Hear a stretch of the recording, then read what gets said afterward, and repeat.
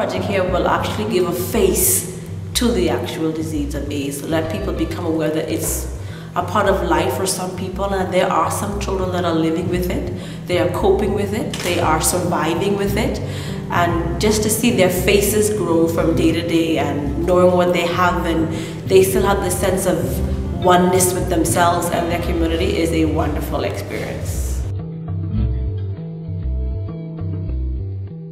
My symbol means I like Nike, and plus I like to wear Nike tennis, and plus I like to wear Nike, and plus I like to dress with them because it makes me feel good.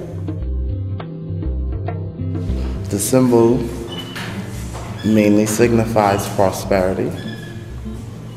You understand, with the elegance of the stroke and the boldness of the redness.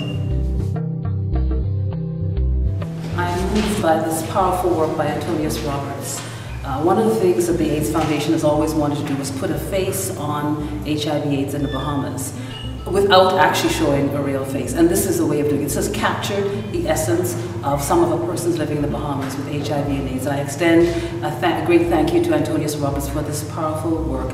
And I'm looking forward to exhibiting it in the community so that others can see and make a connection to what's happening in the Bahamas in terms of HIV and AIDS. This one represents peace.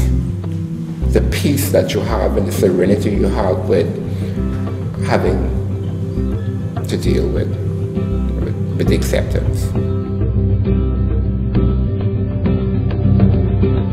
Okay, this one is really a representation of the country, of a nation accepting and dealing with eradicating stigma. So just to check the fact that a nation needs to come together to deal with HIV/AIDS.